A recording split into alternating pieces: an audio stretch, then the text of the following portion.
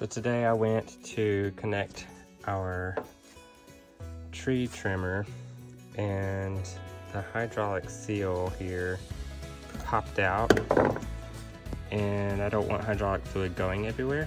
So I brought it up to the shop, I took it off the hose, and it's pretty interesting. You can actually press down here to actually push the seal back in or replace the seal.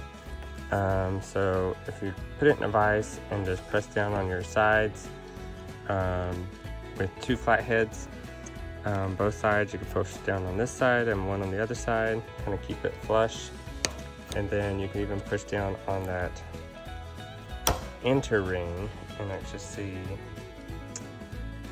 where that seal is popping out. And you can push it back in or replace it. I just wanted to do a quick video to show how to get access to that seal. It's pretty simple.